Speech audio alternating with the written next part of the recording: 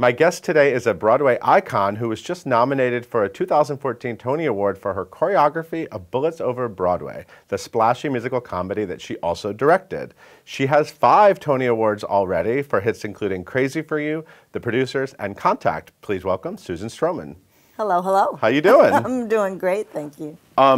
I have to tell you right off the bat, I'm a huge fan of yours. Thank and you. Having you here is an honor. Thank you. But it's also intimidating because you've done so much. I mean, I feel like we could do like a 3-hour episode and just sort of go through. There's a lot about you. Well, I have nothing to do today. We could just hang and talk. Oh, good. I'm glad. I can't believe you have a day with nothing to do.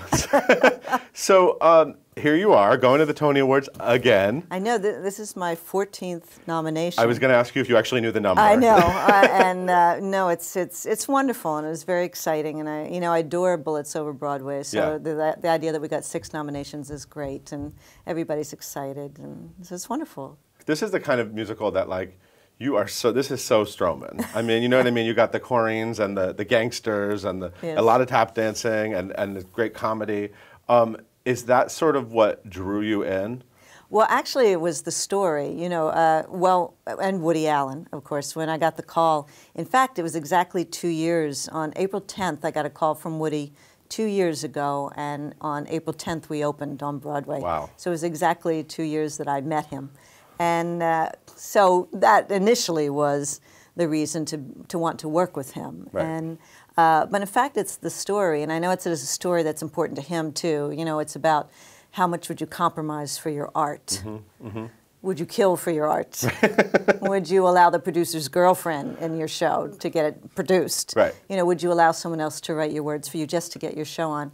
And I think for all of us in the theater or anybody in the art world, how much would you compromise for your art? I mean, it rings true to all of us because right. we go through it quite a bit. Right. So what the show was about really was what attracted me to it. Right. So it's not just that it's a sort of a fun 30s romp, the 20s. What 20s? The yes. 20s romp through sort of the Broadway scene, but it's actually like the message of it. I mean, well, yes, of course. There's another thing besides the theme about how much would you compromise for your art. That theme also that we all relate to is, are you in love with the artist or the man? Mm. And I think we've all been through that in our lives too. Uh-huh. So the book is fabulous, and the fact that it does take place in the 20s is great for me because I get to tap into not only the dance styles of that time, but also everything about New York City. Mm-hmm. You know, it was during Prohibition and right before the crash. It was very exciting. Mm-hmm. It was very dangerous. You know, so the choreography is even taps into the architecture of New York. And, you know, you see the Corrines with, you know, where they would have holding balls in their hand, you know, these Art Deco figurines and just Vargas, pictures of Vargas girls and, right. and the John Held cartoons. You know, that time, all the choreography taps into all those images of the 20s. So I'm usually in the 30s, you know, with Crazy Few and, right, you know, right, so right. the 20s was a new time for me in a sense. Do you find gangsters hot? I find my gangsters very hot. Do you like Bad Boys? I do. I love that Cheech.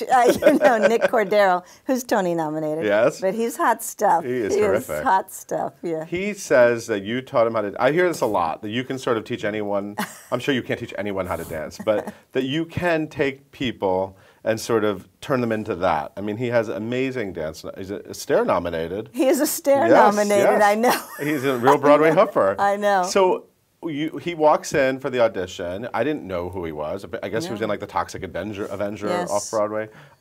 What did you see in him?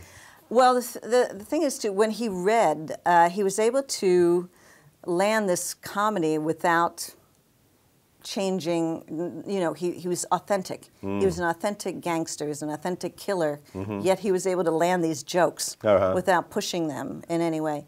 And I know that's why Woody was attracted to him. Yeah. It was his comedy, really. He has an authenticity about him. He has a stillness, a power, and he does have something in his voice too. It's like a bit of a gravel sound that makes him seem dangerous and sexy. You know, so but when he came in, I knew right away that he was special, and I thought, well, when I'll get him into rehearsal, and I'll drill some choreography into him to see how it goes. But he would come in, and he would have his own special class every morning from like 10 to 11, you know, just working on moves. And because the thing is, when you choreograph for characters like that, you have to choreograph the way they would move. So he can't really launch into a dance that wouldn't be appropriate for Cheech. Right. It has to still be danced in character. Right. You know, and so when you choreograph for different characters, your movement is always different, and you have to almost take that character on when you're working it out. You know, so I became Cheech a little bit, just to to come up with something to teach him.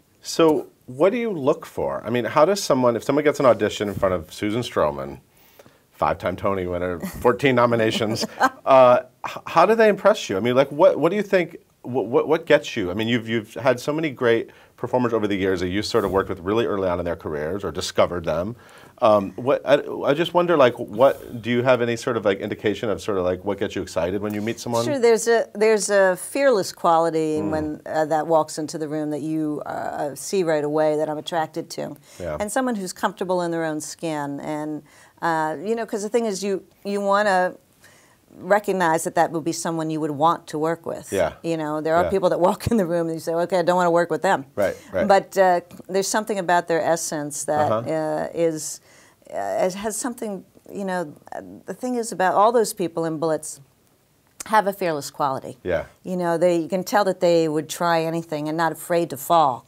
You know, and then get right back up again. And so, I mean, I adore the cast because of that, because they're fearless. Did you see that, like, when Kristen Chenoweth walked into a Steel Pier audition? Yes. I mean, you know, that was sort of her she walked right in, and I know Steel Pier. What was she like? No, she was just like she is today, you know, and she has a glow about her, and very funny. She's funny all the time. And she also has a gracious quality. She's very gracious.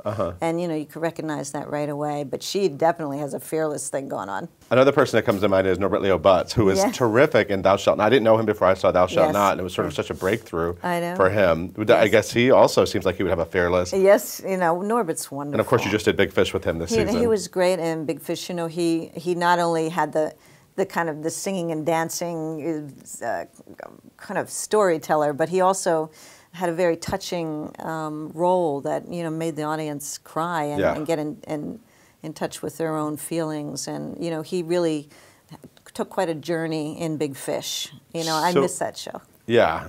So let's talk. So bringing up Norbert Leo Butz makes me think about things that weren't nominated for Tonys, because you know, this is always, of course, it's always a strange time at the end of the season when suddenly everyone does work, and then okay, now who's honored and who isn't. Norbert Leo Butz, a terrific performance in Big Fish, and Bullets Over Broadway did get a bunch of nominations, but did not get a Best Musical nomination. How heartbreaking is that for you? Or at this point in your career, obviously you've been, you know, a Broadway regular for almost 25 years. I mean, at this point, is it just sort of the business, or is it still personal in any way? Well, the thing is, you can't take it as personal. You have to get on with it, don't you? But when you create these shows, you're never thinking about awards. You're never thinking about those things. You immerse yourself in the bucket of artists and the music and the dance and the writing, and you're just creating, and you don't really come up for air until that first audience. So then all of a sudden, yes, you're hit with an award season, which you weren't really thinking about at all. So yes, it is heartbreaking when people who you know deserve for the work that they've done, and because I work so closely with actors, you know, there are a lot of actors like Norbert, like Marin, like Brooks, like Helena, you know, that you want, you know, Zach, you know, you see what they do and what they've accomplished, and you wish it for them. You absolutely wish it for them. So it is heartbreaking, but it isn't. You can't take it personal because a lot of it doesn't make sense. And you can't stop to think about it. You have to get on with it, you know, and just keep going and champion your show. And you know, and in the end, you know, if the audience is laughing, the audience is enjoying, then you've done your job. It's all about what you're hearing in the theater, at the St. James Theater 8 times a week. Woody Allen, the fact that you've worked with Woody Allen, he's such a mystery. You know, he's in the tabloids. I mean, he's such a New York institution that many people don't get I was shocked that I actually got to interview him on opening night of Bullets Over Broadway. I was like, oh my God, I'm in front of Woody Allen. I know. Clearly, you're numb to being in front of Woody Allen at this point. Yes, I mean, it's just Woody, right? Yes, it's just Woody. What do we maybe not know about this guy? Well, the thing is, you know, he's an incredible writer. I mean, he's probably one of our greatest American writers. Absolutely. You know, there's Philip Roth, Updike, Woody Allen. I mean, he's one of the greatest, and he's right now preparing to shoot his next movie that he just wrote. Right, you know? right. So he does a movie a year. I mean, there's no one like him. He is one of a kind. And my relationship with him is very businesslike. It's very work-oriented. When we get together, it's all about the work. It's all about delivering the scene and the meaning of the scene and the jokes. And so there's no chit-chat. Right. You know, it's very, very work-oriented, which I like. And once I caught on to that, after like the first meeting, I thought, okay, that's it. Whenever I work with any writer, it takes a minute to find out the rhythm of how I'm going to get the best out of them. Right. And I'm not going to change something that they're used to. How to get the best out of that writer. Right. Whether it means getting that writer bagels and whitefish, I could get the best out of that writer. Or is it going to be, let's go to a martini and talk about this show, whatever, that writer, you know. So it's trying to recognize immediately how you're going to get the best work out of somebody. Whether it's a writer or an actor, whatever, you have to recognize what their process is. Right. So for Woody, right away, I knew it was going to be businesslike and all about work, all about the work. And so once I caught on, I was good to go. Probably my greatest time with him on Bullets was choosing the music. You know, to sit and just go through books of wonderful composers and lyricists of that time. Yeah, it's cool. It's kind of obscure. A lot of things I didn't really know. I know. Which is what's really neat about the show. And I think that's what we wanted too, especially Woody. He wanted to pepper it with a few well-known 1920 songs, like Let's Misbehave. But then he wanted to, you know, pick songs that people might not know, like Tain't a Fit Night Out for Man or Beast, or I Want a Hot Dog for My Role. Yep, that's a memorable one. That's a memorable one. You know, so they're more obscure ones. So it makes the score rich. Broadway audiences love dance, which is why we love you, because I mean, you know how to create a big, you know what I mean? That's what audiences just, you know, that's why I fell in love with Broadway. That's why audiences come to Broadway. And so you are definitely, if you see Susan Stroman's name on a show, you're like, okay, this is going to, we're in good hands here. Thanks. But if you look at, I know like Warren Carlyle worked with you for many years. Warren was like your assistant on many shows, right? A wonderful assistant. He was wonderful. He did producers with me in Oklahoma.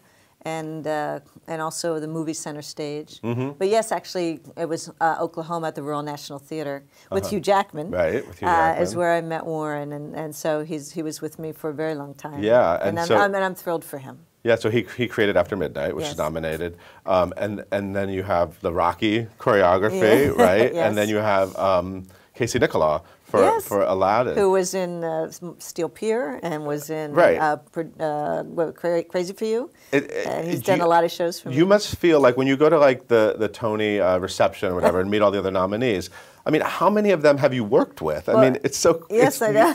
You must just feel like you know the nucleus of the entire Tony season. Well, especially Casey and Warren, you know, because they've both done so many shows with me, and I'm really, really happy for them because they've kind of done it the right way too. I mean, their stepping stones have been correct and done in a graceful way, and they're fabulous. I know you're working on you're doing Little Dancer, right? Yes. I keep wanting to call it Tiny Dancer. I know. No, I'm doing a new show called Little Dancer, and it's going to be at the Flaherty show. Yes, it's going to be at the Kennedy Center in the fall. So you must be starting that soon. Yes, actually, yes. We just came from a meeting for that. And but it's based on Degas' statue, the Little Dancer at 14, the very famous statue. Right. And his relationship with that girl, because she is a historical figure. And it has classical ballet in it, so it's a real cross of art, classical ballet, and musical theater coming together. Wow, cool. Yeah. What turned you into a Little Dancer? to use the title, not tiny dancer. I know you grew up in Delaware. I grew up in Delaware, yes, and went to the University of Delaware. I'm a Delaware gal through and through. When were you first on a stage in front of people performing? Well, I guess I've been in a dancing school since I was about 5. Okay. You know, so it was all started there, and the recitals that go with that. Right. And you know, I took piano lessons and guitar lessons, the works. And my father was a wonderful piano player, so I grew up with music in the house all the time. And it was really sort of that passion for music that made me want to dance and made me want to go into the theater. Because he would play the old standards and the show tunes. And so in fact, when I worked with Woody on the music, I knew every song that he talked about because of my father. Wow. So we had a great kinship with the music of that time. Right. And there wasn't any tune that the other one could say that we didn't know. You know, so it was very exciting. But, you know, I think I always wanted to create for the theater. You know, I was that little kid who would dance when her father played the piano and create that dance all around the living room.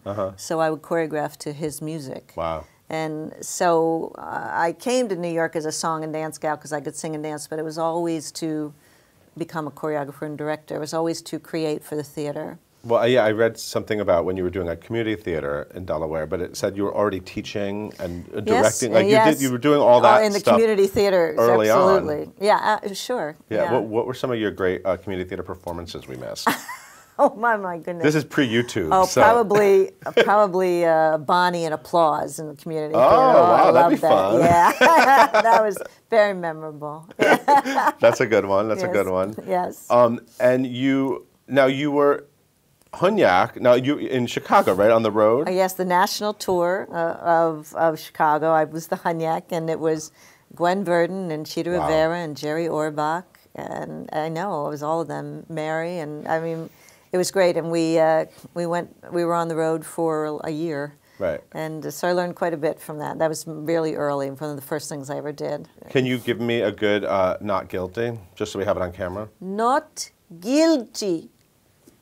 So obvious that you had greatness ahead of you. So obvious.